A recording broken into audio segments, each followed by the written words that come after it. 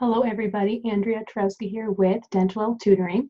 So the CDHO had mentioned about a week ago that for those of you who do have to write your portfolio, and if you are audited, it is those people whose CDHO numbers end in 2 or 6. So if that's you, it's not me, but if that is you, then you do have to submit your portfolio by next year. So January 2009. Now, if you need help, I can help you. Now, I wrote my portfolio pretty much when they first well, not when they first started doing it, but pretty much the first year I graduated. So as a dental hygienist, oh goodness, I think about 6 or 7 years ago now, I can't remember. I've been in the profession for about 13 years, almost 14 years. So I've been a hygienist for about 7 years, I believe, and I became a restorative hygienist about 2 years ago. So I've been doing a little bit of everything, but I was audited pretty much right away. And it's not hard, but the main thing is you do have to be organized. If you are organized, it makes all the difference. What I did is I had the best intentions of being organized, but I wasn't, and then I had to end up doing my portfolio pretty much every day. I was working on it about 2 months before Christmas because I wanted it done before Christmas. And you know, life happens. So even if you have the best of intentions to get it done, you might not. But I do find that it does help so much if you do a little bit every single month. So that's why I have the portfolio workshop, because I will actually help you guys sort of stay organized and give you ideas of what to work on every single month. Plus, I will also show you guys where the online webinars are that you don't have to pay for, because they are out there, but you have to know where to look. And you need high quality ones also, because if you just simply watch something on YouTube and want that to be part of your continuing education, the CDHO will not accept that. So it does have to be by a proper source. So I can help you with that. So let me just share my screen here, and I will show you guys sort of a look inside the portfolio workshop. Okay, so let me just share my screen. Can everybody see my screen okay? So this is what it looks like if you are a member. So you pretty much have full access to everything. I do upload new webinars about once a month, and I will actually also show you guys how to do every single part inside your Smile portal, because when that first came out a couple years ago, people got quite confused. So it made sense that I would show you guys how to do exactly what you have to do, including your self-assessment. So as you guys can see, there's lots here. But more specifically, if you go up to the link here, the webinars, where's my webinars here, you will see that there's tons added, and I do add new ones every single month. So these are for think your study.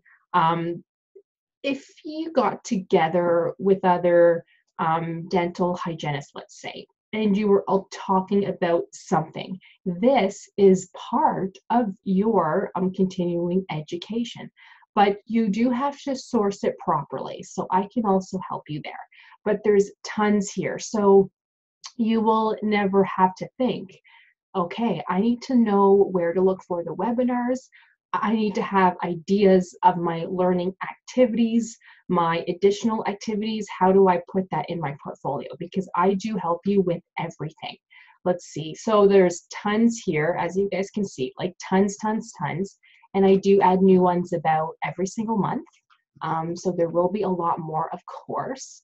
And there's another link to look at here where if you're not sure how to do something, I do show you guys exactly how to do it.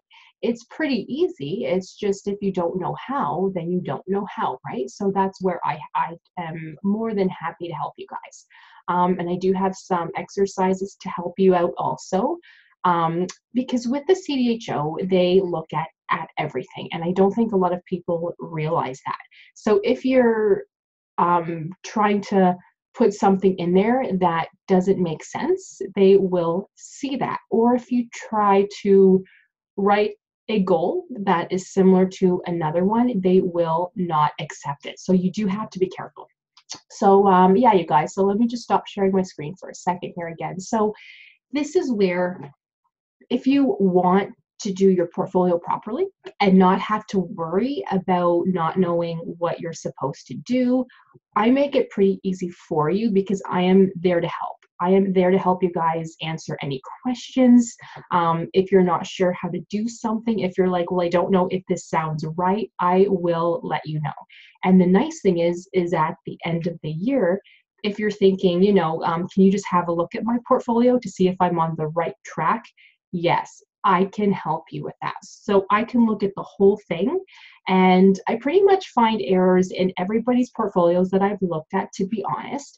There's usually nothing major, but there's usually a bunch of tiny things that if they add up, the CDHO will say to you, you know what, you just have to do your portfolio again because this isn't adding up. Like, it doesn't make sense. So if you let me look at it first, then I can save you guys a lot of trouble and a lot of stress. So I am happy to help. So I think I answered most of the common questions. I've been doing the portfolio workshop now for about, I'd say about 4 years, and I have helped a lot. And to say that too, everyone who has been a part of the portfolio workshop, from what I've been told anyway, they have passed their portfolio 100%. So I know what I'm doing, and I am so happy to help. So if you guys have any questions, please let me know, because it doesn't have to be stressful. It does not have to be. It just helps to be organized. So if you guys need anything, just let me know, and I will see you guys very, very soon.